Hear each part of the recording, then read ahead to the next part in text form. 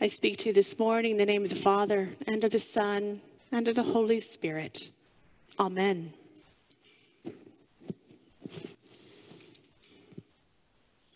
There is no more familiar a passage in all of Scripture than John 3:16. It's on billboards and bumper stickers. It's sewn into throw pillows and baseball caps. It's even appeared tattooed on the skin of more than a few actors and athletes. And yet, as familiar as the 16th verse of John's 3rd chapter is, it's juxtaposed against the verses immediately following it. Ben, am I still on? Yeah? Okay, just wanted to make sure. As familiar as the 16th verse of John's 3rd chapter is, it's juxtaposed against the verses immediately preceding it, which are undoubtedly some of the most unfamiliar verses in the New Testament.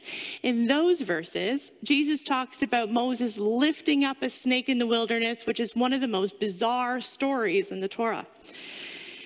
The story Jesus is referring to is found in the book of Numbers, which we just heard Penny recite today. And here we encounter the Hebrew people, having been liberated from the Egyptians, but still wandering around in the wilderness in search for the land which has been promised to them. And the longer they wander, the crankier they become. And they take aim at God and Moses alike, crying out with impatience and frustration. The book of Numbers depicts 5 so-called murmuring episodes in which the Hebrew people grumble and complain about an assortment of perceived grievances. They don't like the food. They want more water. They're tired. They want to go back to Egypt. They're sick of camping. Just picture a minivan loaded up for a road trip with a gaggle of unhappy toddlers kicking the seats, throwing popcorn and screaming, "Are we there yet?" And that's probably just what it was like. Each episode follows a predictable pattern. The Hebrew people complain. God gets angry. The Hebrew people realize that they've made God angry, and they beg Moses to intercede on their behalf. Moses does, and God calms down. And then a few chapters later, another tantrum erupts, and the same pattern unfolds. Wash, rinse, repeat. Finally, their sniping reaches a boiling point. "Why have you brought us out of Egypt to die in the wilderness?" they grumbled against God and Moses. "For there is no food and there is no water, and we detest this miserable food." Now, if you listen carefully, you'll catch the level of absurdity beneath their whining. They say there is no food and water, they moan in one breath, and then "we detest this miserable food" in the next breath. In response, God punishes them for their rebelling by sending venomous snakes into their encampment. Now, at this point in the story, some of us may be thinking, well, that's a little bit harsh, God. Those snakes bit people, and some even died. But I think we must read this scripture with a bit of theological imagination. The Hebrew people were faced with a choice. On the one hand was a life-giving relationship with God that challenged everything they thought they knew about the way the world worked and pushed them to greater depths of faith and obedience. On the other hand was the monotony of slavery in Egypt, which would surely lead to death. But at least it offered some semblance of consistency and predictability along the way. Over and over again, the Hebrew people voiced their desire to go back to Egypt and pick up where they left off as slaves to Pharaoh. And in one scene, they actually hatch a plan. "Let us choose a captain and go back to Egypt," they say in verse 4. At least in Egypt, they knew how the system worked. With God, there was no telling where they would be led to or what they would be asked to do. So enough with this chosen people stuff. We'll take our mundane life of slavery back. Thank you very much. And yet, the narrative arc of the Old Testament in particular, and Scripture in general, is one of a relentless and undeterred God doing whatever it takes to maintain his relationship with humankind. Even here, as the Hebrew people are hell-bent on marching back to a certain death in Egypt because they feared what they did not know and couldn't predict, God continues to be for them the source of all life.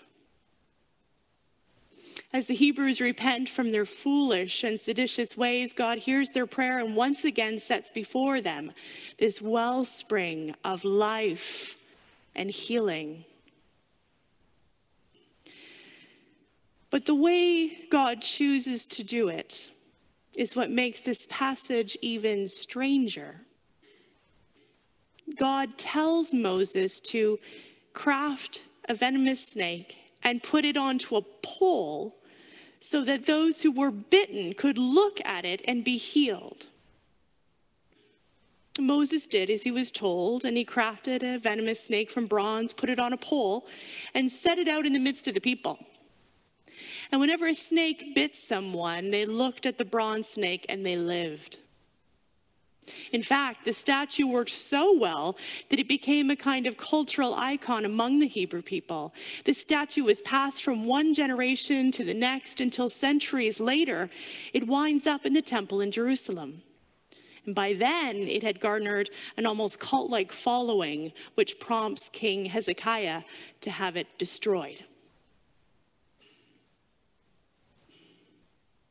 Although we know that this unfamiliar and bizarre tale probably won't make it into our Vacation Bible School curriculum anytime soon, at its heart is a universal truth. There is no venom quite so deadly as fear. Fear of the unknown. Fear of the other. Fear of failure. Fear of death. Nothing causes spiritual and emotional paralysis more effectively than fear. It corrodes faith. It cuts off our pathways for giving and receiving grace and mercy. And if it is left untreated for long enough, it gives way to hatred, hardness of heart and soul, and leads ultimately to death.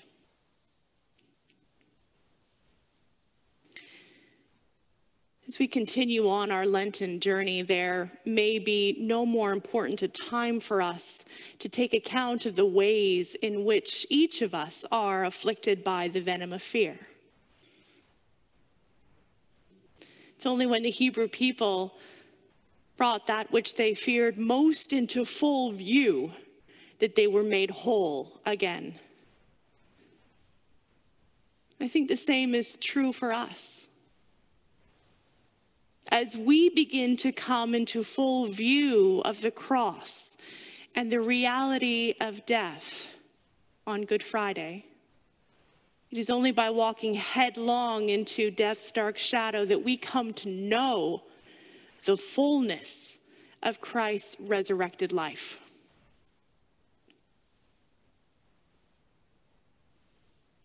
So rejoice indeed. God so loves the world. Amen.